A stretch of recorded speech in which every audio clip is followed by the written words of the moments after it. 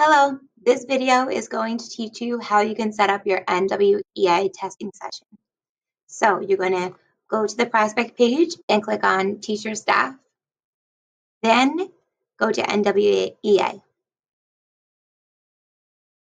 And you're going to log in.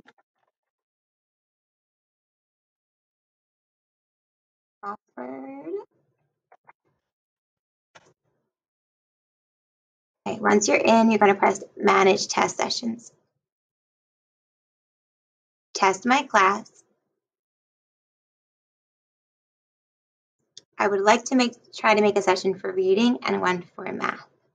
So what I'm going to do is, this is the name of it right now, the session name, and here's the password. But I do want to change it to something simpler for the parents.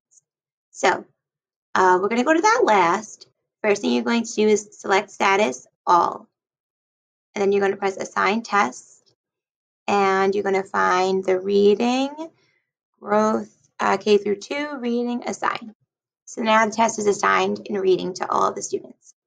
So you can press End Session and give it a simpler name. Reading T. Okay, so that's the name of my reading session.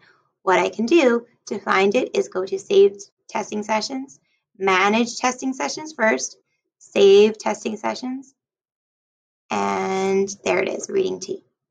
So now I'm going to try to make my math session. Manage Test Sessions, Test My Class,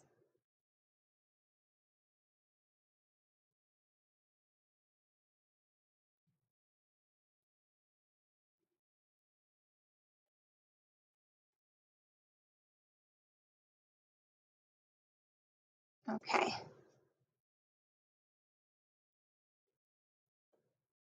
Sorry, it's a little slow. Okay, so this one I want to do for math.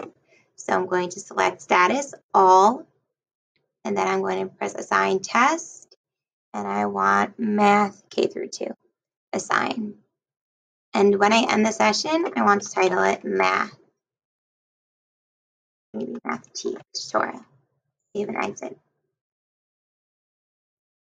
Okay, so here, if I go to Save Testing Sessions, I will have my reading and my math. So when I want to start the session for my parents, I'm just going to click Reading when it's that day, press Test Now,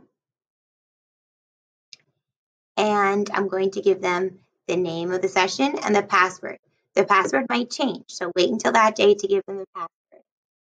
And make sure they complete the test. And when all of your students that are on that day have finished, press End Session. And then the next time you go on, you can save it.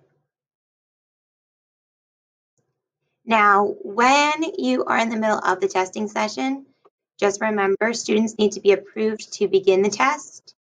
So